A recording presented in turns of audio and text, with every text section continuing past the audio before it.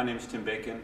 I'm a certified strength and conditioning specialist, and we're here today to talk about some very useful strength training exercises for squash. It doesn't take a lot of common sense to realize when you look at the forehand drive, or you look at the backhand drive, it doesn't take a lot of common sense to realize that many of the strength training exercises we do, like bicep curls or military press, a lot of these traditional bodybuilding exercises, often they're unijoint, just using one joint. It doesn't take a lot of common sense to realize that they don't actually have a lot to do with strength training for squash. The squash swing is basically a throwing action where most of the force is created by the legs, transferred through the hips to the torso, and then finally down to the arm and the wrist and hand. So what we should focus on is generating forces, this twisting type of force. So what we're going to do today is look at some good twisting exercises for squash. We're going to do twisting exercises for squash. It's important to warm up gradually. Here's a great twisting warm-up exercise.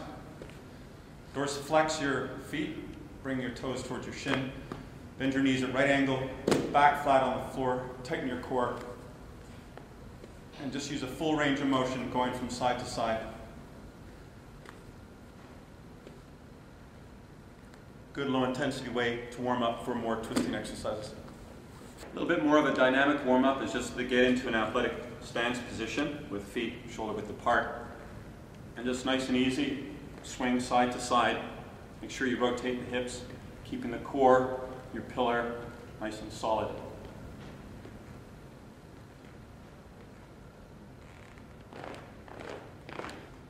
This next exercise is called walking lunge with a twist. Step out into a lunge position, making sure your knee is above your ankle, and twist to the side, and then another step, and twist to the side, keeping the core tight, good posture.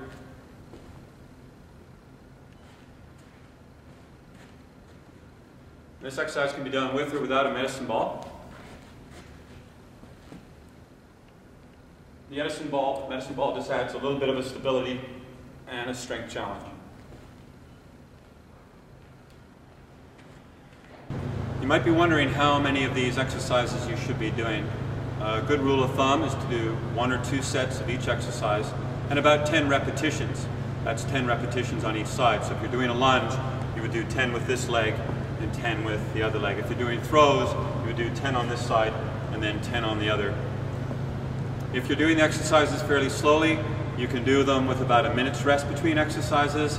If you're doing them a lot more explosively, then you'll need a lot more rest, maybe 2 minutes or 3 minutes between exercises. You can work on other things during that time. In terms of twisting or throwing exercises, just like in squash, you could have more rotation or you could have less rotation. And the same principle when you're working with a medicine ball on different throws. Here's a basic exercise called the side throw. Athletic stance, feet shoulder width apart. It's important to keep the core tight and make sure you propel using your legs and involve your hip in the throws. And of course you would do both sides.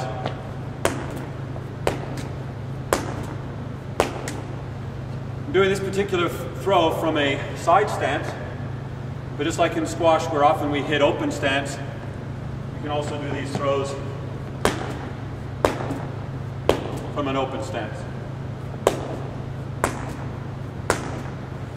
Start with the light medicine ball. This is 4 pounds.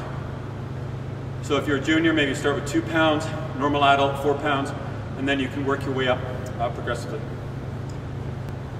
Often in squash, we'll stretch, take a big stretch into a lunge position, and then we'll hit. Or on the backhand, a big stretch and then a hit. So we can help strengthen that action by getting into a lunge position and throwing from a lunge position as well. Now we're going to look at another group of exercises, 3 exercises that emphasize generating ground force and twisting using our core for squash. This is a free motion cable cross machine. The first exercise is simply the twist, and you can get into a variety of positions, but basically you can get into sort of a modified lunge position, and then tighten your core, lock your glutes, ensure an athletic stance.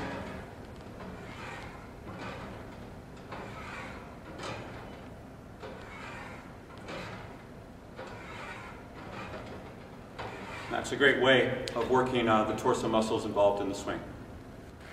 In squash, of course, we don't only work in one plane. We also come downwards sometimes. So a very good exercise for that is the wood chop. So you start with the attachment up high, tighten the core, and twist down.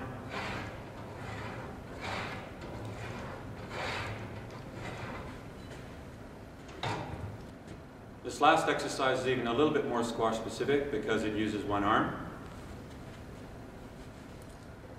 Put the attachment down low, reach down, tighten the core, the back, make sure your pillar's solid.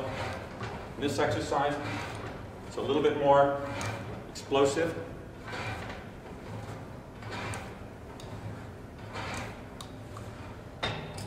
Make sure you fully contract your glute. This ensures proper hip function. And of course, you do both sides. So that's it for today. We've seen a series of exercises that will help you generate forces from the ground up in a twisting action, utilizing all the muscles necessary to give power to your full strokes. Thanks.